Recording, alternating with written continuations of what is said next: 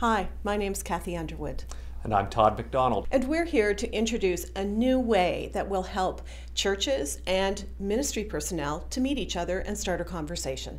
It's an online matching process, and not like any other. This is a first for the United Church. It's only in Toronto Conference. In this new process, the congregations that are looking for a new minister will develop a profile.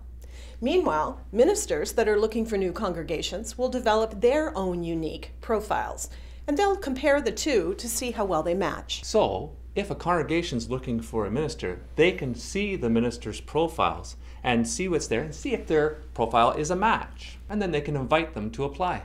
Yeah, exactly. And also, ministers who are looking for a new pastoral charge can look at the profiles of all the congregations that are looking and see if they think they find a match. And the ministry personnel profile is anonymous, whereas the congregation or pastoral charges profile is really clearly identified, so ministry personnel know the congregation that they're considering. I'm sure you have lots of questions, and we can't answer them all in this short video. But if you go to the Toronto Conference website, you can download documents and handbooks that will give you information, or you can call one of the conference personnel ministers in Toronto Conference and ask us yourself.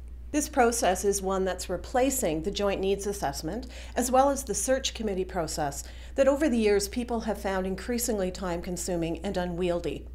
The whole purpose and aim of this is to help congregations and ministry personnel to have a first conversation. Kind of like a first date.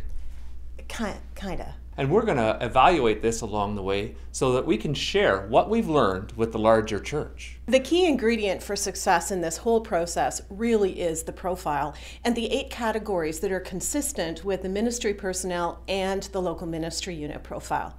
So watch the next video where we introduce these. And don't hesitate to call me or one of the other conference personnel ministers in Toronto Conference if you have any questions. Thanks for watching. Thanks.